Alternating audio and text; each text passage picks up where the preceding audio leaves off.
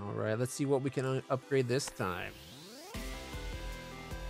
We got 1,234. We could get better range for our ballista. All mortars gain +5 range. That could be actually huge.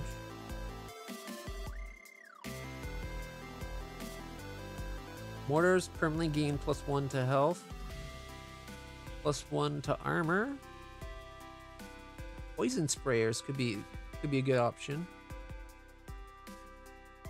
All flamethrowers deal an extra 50% burn damage. Burn damage deals damage over time, which is particularly effective against monsters' armor. So burn is for armor. What poison is for what? Shields? Yeah, great against shields. The poison shields burns armor and bleed is health. Good to know. Spots enemies and adds this tower's stats to all damage the marked target takes. Anybody know if lookouts are worth it? We can make mines better. Increases enemies' maximum haste by 20%. Obelisks. What are obelisks? Uses mana to create a concentrated beam of destruction. Ooh, I like the sound of that. All radars gain an additional range. I think I'm going to upgrade the radars. I really liked them. Boom, boom, boom, boom, boom, boom. I don't know if I want to get the extra plus right here, because it's only +1 multiplier. Obelisk is tempting just to unlock it. And then we could get all these cheap ones.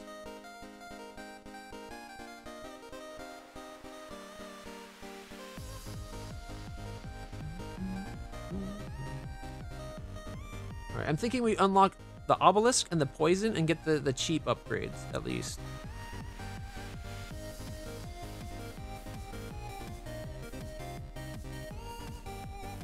Oh, here we go. University and Haunted House. When placed next to the occult shrine, this building can be used to fund research into lost knowledge, giving global bonuses. Okay, let's get those. Max bleed per second, burn per second, and poison per second up by +40. Sure.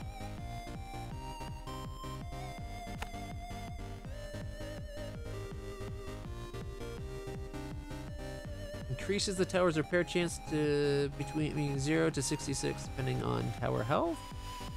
Increase tower's health. Generates an additional mana tower. Start with more gold. I'm not worried about that. Alright. I spent more than I meant to. So let's start with the sprayer, I think. We don't have a way of doing poison damage reliably.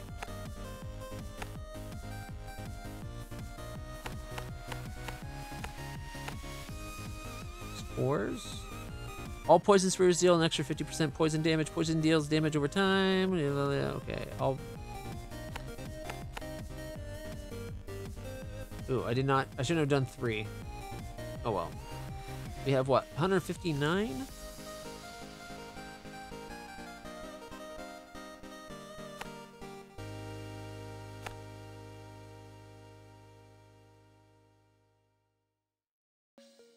I wanted to unlock the obelisk. You got what, 59 points, eh? Watch your step. Increase enemy max haste by 20%. Okay. Lowering the people down is good. Alright.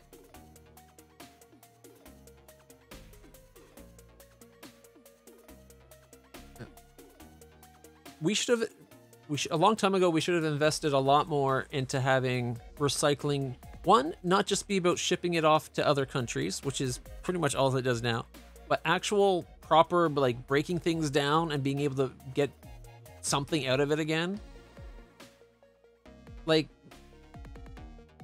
I was reading a paper the other day, and I only skimmed like the first little bit of it, but it was talking about a new way of breaking down anything that's made from paper and woods. Usually the problem with recycling paper and woods, eventually the the polymers get so short, it's hard to make decent paper out of it again. But apparently there's some new process, I guess, a chemical and electrolysis type thing that helps the fibers, the polymers and everything that makes paper helps them reconnect to each other so that you can remake, like you can grind it up into the smallest bits and then you put it through this process and it makes it a lot more recyclable. Being able to have a way of breaking down plastics. The big thing is there's so many different types of plastics, but being able to break down plastics and making new filaments so that they can be reused and made into more things again is something we should have invested a lot more in. Unfortunately, it's not like it's in City Skylines or something like that where you make a recycling plant and you get like no garbage is left over. It's gone, it's back. All right, I think we'll do one more run of Rogue Tower. And let's try a two-way. We haven't done a lot of two-ways. Also, Ivan M0912. Is this like April Fool's joke? Like update? No April Fool's joke that I know of. If you're wondering about what we're talking about, or it being my birthday or anything like that. All right, let's get you there, and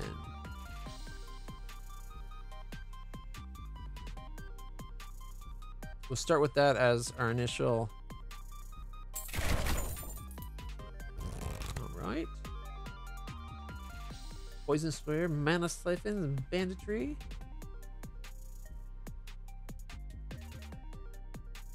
We used up all our gold already? That doesn't feel right. I thought we had a whole bunch of, like, I didn't spend all it. Oh, maybe I did. It's already up to 414. Okay, maybe I just wasn't paying enough attention. Use mana to spray enemies with poison. I want that, but that means we need siphons first.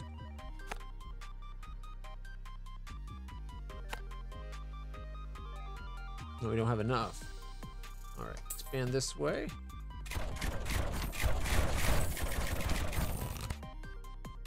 Okay. I do love the blades. I do love the towers. These are too expensive to get. Let's go better blue. No, get these guys. Here we go.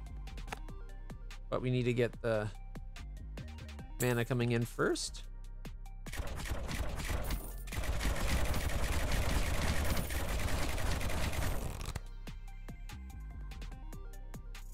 More shields. All poison sprayers gain plus 50% poison. Odd that I'm getting mortar upgrades, but they haven't given me mortar yet. Oh wait, no, that is the, okay, I'm an idiot. That is the mortar, not the upgrade. I totally misread that.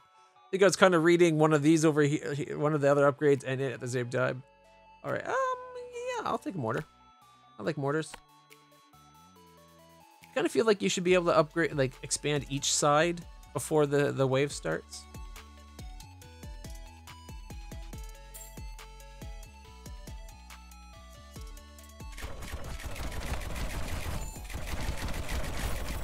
I'm nervous. Whew.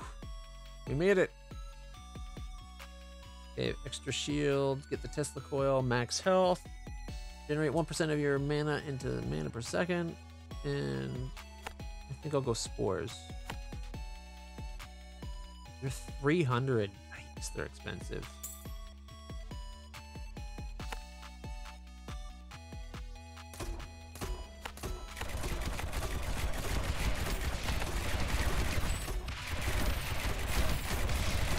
Alright.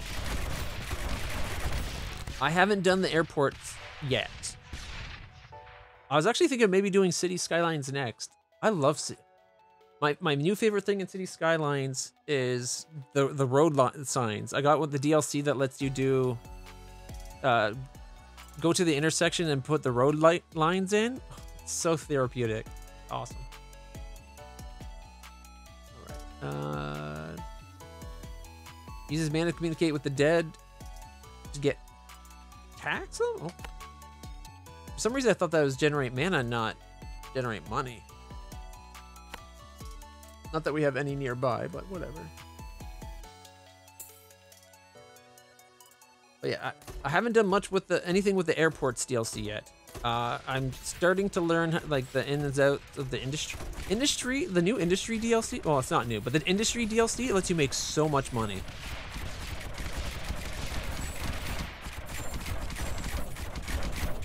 Like at first it's you lose money on it, but it quickly goes to making like crazy money.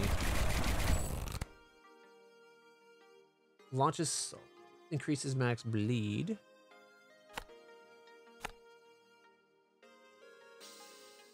Zero? For free? What? That's weird. I guess I want a mortar on this side as well.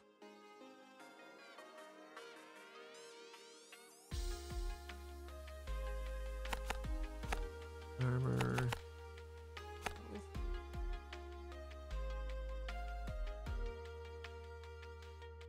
It seems to me though, like what I've seen with the airlines, it seems like it needs. They really need to do either a mass like a overhaul to the way the system runs altogether to make it more efficient on bigger cities and fix some of the base problems with the game, or just make City Skylines 2. But they're known for milking their games for a long time with expensive DLCs.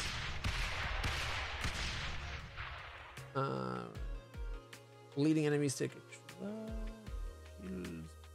armor. It would having more armor damage might not be bad. I don't got the money for shredders, so let's go 100. We don't have enough for anything right now. I guess mana, but we don't need the mana yet. Ooh, I like that these are sharing area, but there's like all lowlands.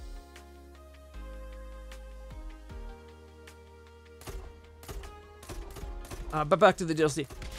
Being able to set up the like getting the airport to grow is a bit of an issue right now. Like it takes a lot to get it to grow. And you need to beautify it up, which seems to be mostly just throw a bunch of ugly looking hotels on it. We'll use mana twice as efficiently, so halving mana cost. Oh right, these make money, but we don't have the undead yet.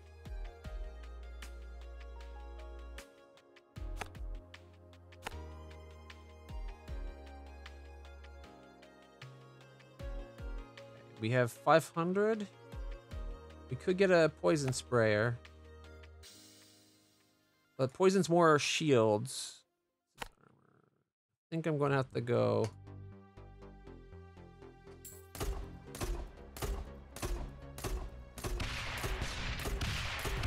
I feel like the cost of buildings goes up so much faster now than the last time I played. City Skylines 2 needs to offer multiple cities like how SimCity. Yeah. You want to know what I want from SimCity, the last SimCity game? The way that you can upgrade and expand buildings. I want that back in a big way. I want to be able to put down a school and then add buildings and wings to it, or put down a single piece that says a park and add a whole bunch of other pieces, but it still counts as one part. Mind you, I haven't played since I bought the Parks DLC. It was, City Skyline stuff was on sale last week, so I got almost everything I was missing, except for a few things that I think I didn't want in general. But I want to see them add more options for sidewalks and pathing. Like as it is right now, it tries to fit paths for like pedestrian paths behind cities as though they're a full tile, and really they should be able to follow paths for like pedestrian paths if you're not doing bicycles and that. Like I understand if you're doing bicycles, going bigger, but it should be able to treat the grid should be able to realize like, oh, paths and maybe bicycle paths even are like half the normal size, and then that way you could put like, if you have two houses together and you want a path, you could say put a path between these houses and it follows from vertex to vertex rather than as a whole tile, and then it just animates a little bit between it as a little path. Because there's no reason to have to like break down half of a house if you have a 2x2 house and you want to put a path in between it, one of the, like, beside it, you're losing that house if there's a house beside it, you know? Like, one of the houses will lose.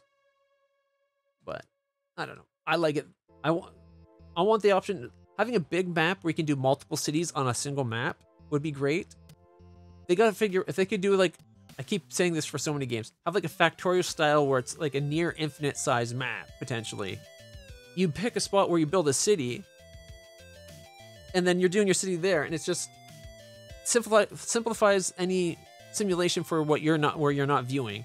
But if someone else, if it's, say it's a multiplayer map, or if even you want to, you could go somewhere else, build a second city. And they are separate cities. They have their own money, their own and everything to deal with. But then they could interact with each other with, like you're saying, where people working in one city and living in another. Like the multiple city part of the SimCity game was really good. The thing I liked the most was the upgrading. I could put a school down and then I could expand the school with extra floors or an extra wing. Or you start with like a basic police department and then you add you buy extra spots to have more cars because you ends up the first four police cars wasn't enough. You have room for another 8. Expand your parking lot, buy those extra cars. You know, things like that. Being able to upgrade and expand the buildings that are there. City Skylines needs that.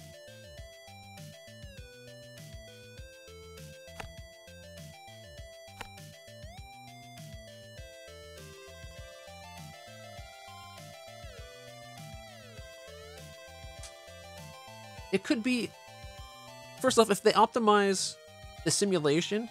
Right now, the big problem with the game and its limitations is the way it was built with, it was made with Unity, first off, which isn't a bad thing necessarily, but they could definitely do better with a better engine, or just more optimized engine, at least.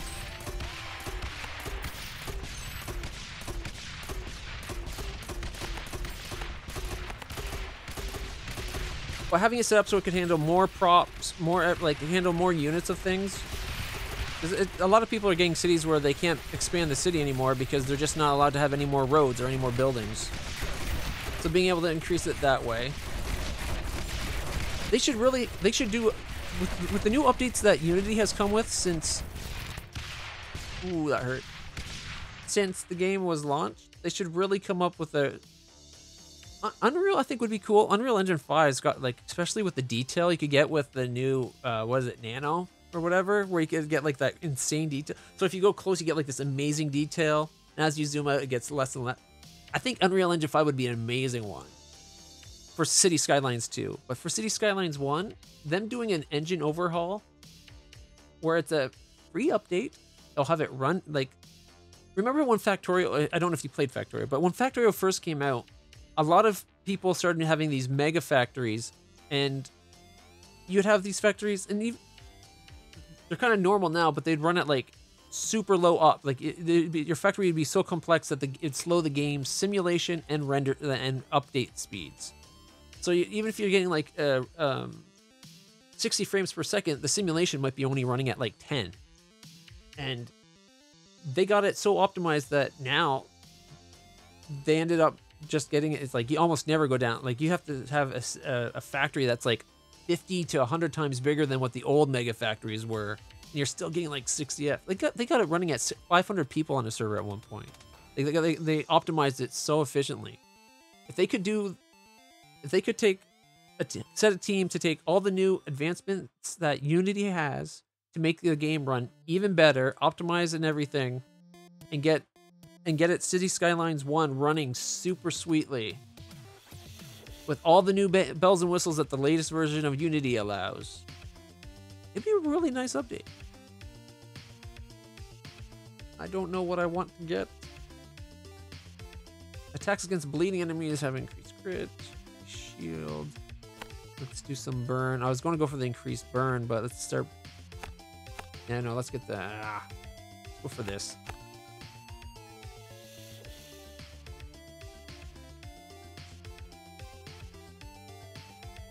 We got enough for a sprayer.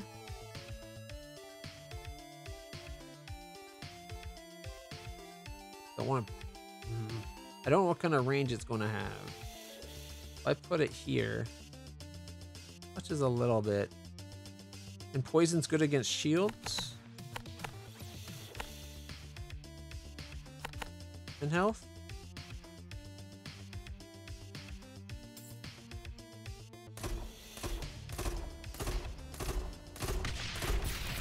I feel like some of these things that you get by card... Poison's blue? Huh. I guess it makes sense. You wouldn't see it if it was green because of the ground.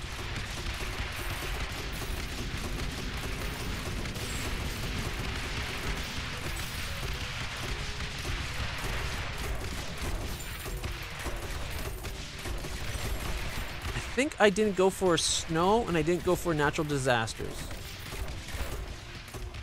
Although I've been told that I might need to get natural disasters because there's some things that police and fire won't go to unless you have the natural disasters helicopter for putting out fires with like the park DLC. So I don't know. Extra. I want to increase the burning, but having all burning guys take more damage in general seems really good. Yeah, actually, if we look at City Skylines real quick, I think it's just... There's an update for Vampire Survivors? That can't be right. Oh, no, it's that it didn't sync with the Steam Cloud. Factorio had the update. Okay. I was going to be like, what? Another update already? City Skylines.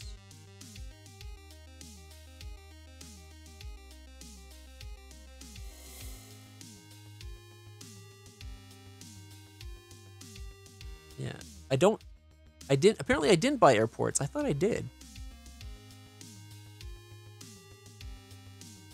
I could have swore I bought airports. Weird. I ended up getting some of the content creator pack stuff for cooler looking stuff. I don't know if I'm going to buy Snowfall or Disasters. If Snowfall actually had it where you would have a seasonal cycle to your city, I would. But the fact that it's you have to start a snow map and it's always snow, that has me not loving it.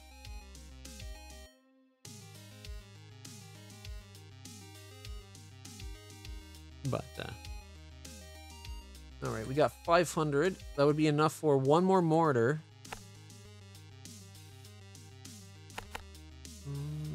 Armor, then health.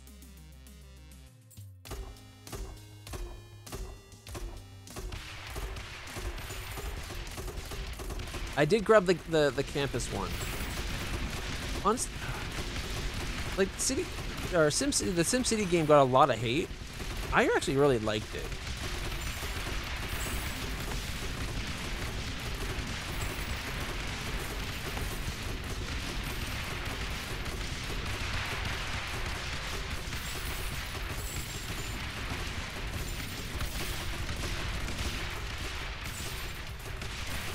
Like I said, I liked having cities that interacted with each other. I liked having, like, there was my friend and I were playing a game where we were each running a city on a map. Like, we had like 3 of us playing on that thing. It was great. Bleeding enemies take extra health damage. Attacks against bleedings have increased crit. All ballistas get extra range. That could be handy.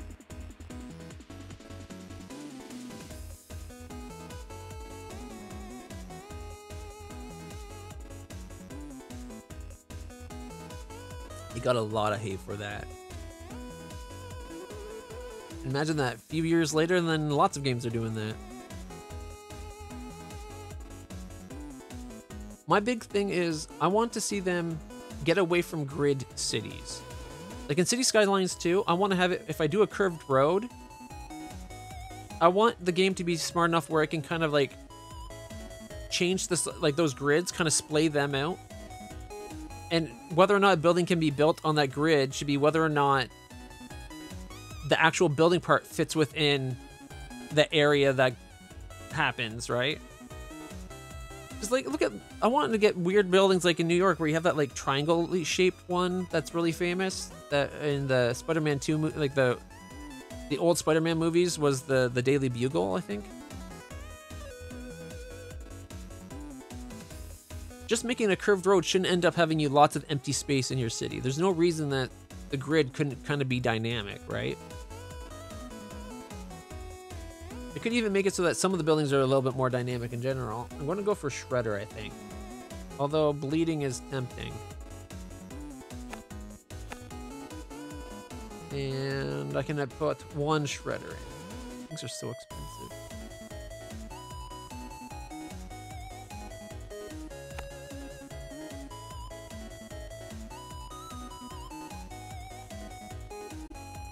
Alright, just progresses. Let's go back to actually playing a game.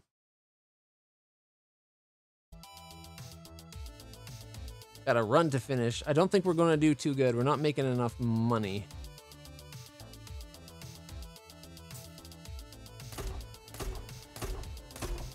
Bloop, bloop, bloop, bloop, bloop. I'm so happy to get this. So excited.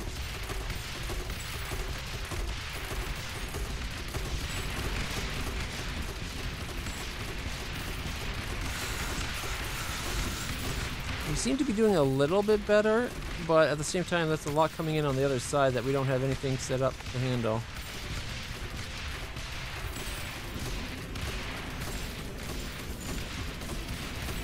Unfortunately, we haven't got mines yet. I feel like the things, the mana siphon and the mine,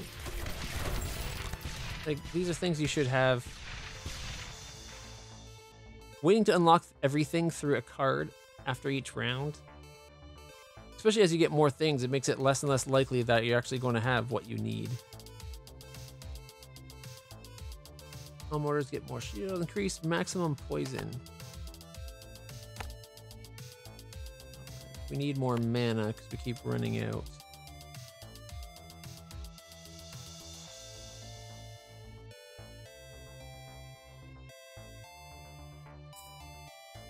I was hoping that would turn as well.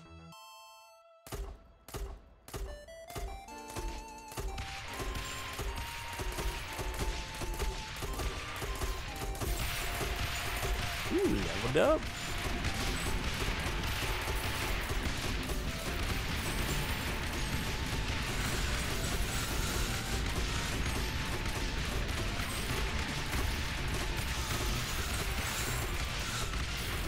I kind of wish the poison was all on one side, not just the far side.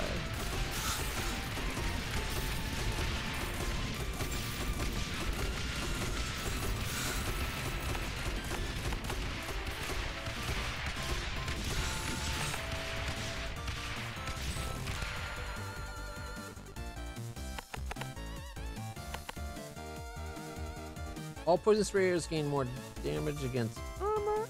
+3 to armor for the ballista. Poison enemies take an extra +1 shield damage from all attacks. That might be the way to go. Oh wait, no, more money. Banditry. Boom.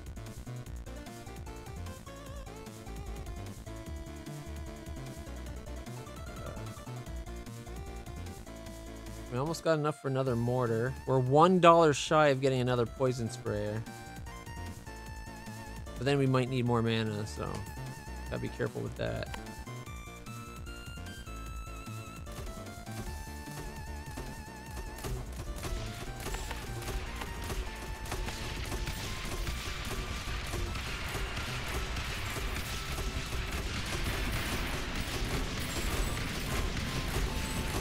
Oh, we're eating up all our mana again.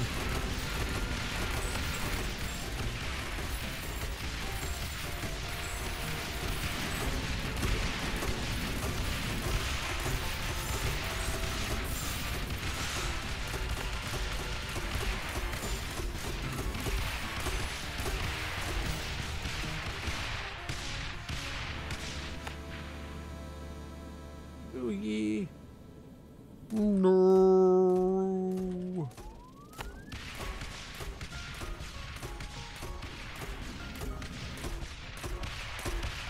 This is bad.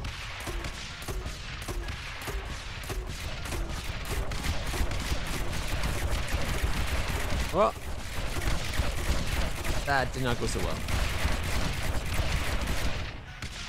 Oogies should not be instant death. It should be like if he has 2 bars and you got 1 down, then it should only be half. You know what I mean? Like his whole, if like for each bar, it would be like a percentage. So if he has 4 bars, it's each one you get is 25% less damage or something. Hey, Mister, thank you so much. Really appreciate that. So apparently, double roads are just way too hard. Oh man, my water's almost out.